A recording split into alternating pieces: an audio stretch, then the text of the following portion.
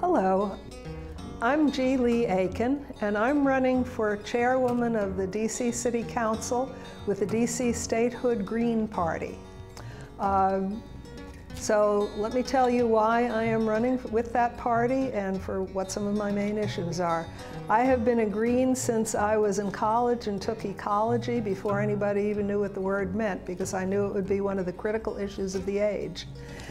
Then I came to Washington the day after President Kennedy was elected. I had worked on his campaign in Iowa, and I was very excited to be there.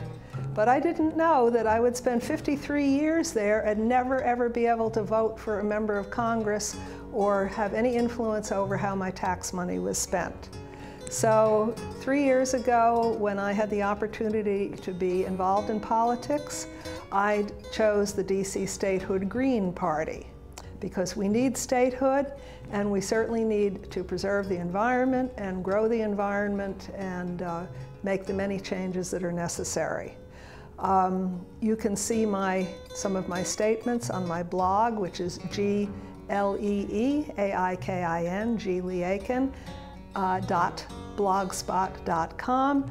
I would say my best post there is one on fighting the XL pipeline and all the different problems with transporting carbon-based fuels, which is a very important issue. My other most important issue is the fact that I discovered actually about 10 years ago that my taxes were much higher than they had been a few years before that with no change in income.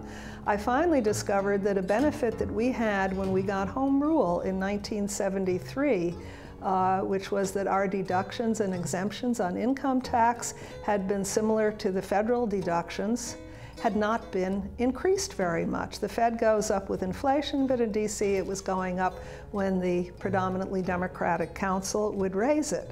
So I began fighting for that. I testified before the Tax Revision Commission twice, and they recommended that we couple our rates with the federal rates, and that will put $85 million back in the pockets of low and middle income earners, but not people earning more than $150,000. Unfortunately, they're going to phase it in, so the impact on neighborhood businesses will be much smaller than it would be if they could have done the whole thing this year. And that's one of the very important things I'm going to be pushing for and enlightening the public on as I go out on the campaign trail. Thank you very much. G. Lee Aiken.